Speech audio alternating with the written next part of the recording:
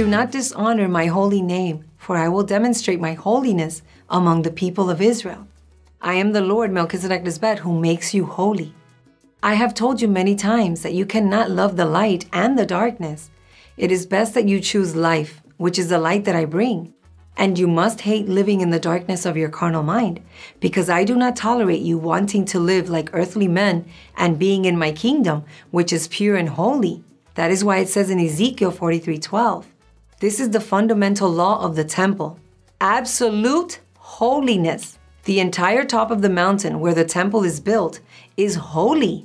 Yes, this is the fundamental law of the temple. It also says in Isaiah 35:8, there will be a road there. It will be called the way of holiness. The unclean will not journey on it. Fools will not go about on it. It will be only for those who follow that road. It will only be for those who follow that road of the holiness of God, MelquisedecLisbet, because there is no other route to reach the promised land. If you allow yourself to be cleansed by me, it means you have entered the promised land and will begin to live a very different life. But you have to turn away from evil permanently. Look at how it says in Leviticus 21:8. You must turn away from all that is evil, because you are the ones who present the bread of your God.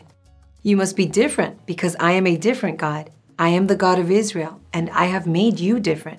Those who truly live this order will be an example to the world, and everyone will want to come to me.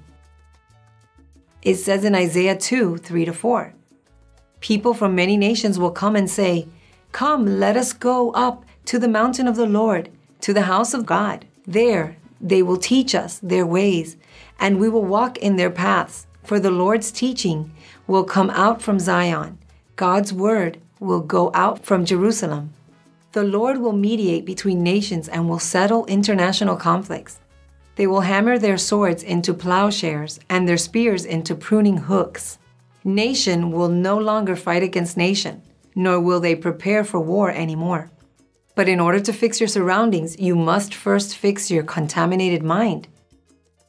I understand that in the past dispensation, much harm was done to us, but you cannot continue doing what you did before, because during that time, we were not friends of God. Remember that God only has trust in their faithful people to go and fix the world.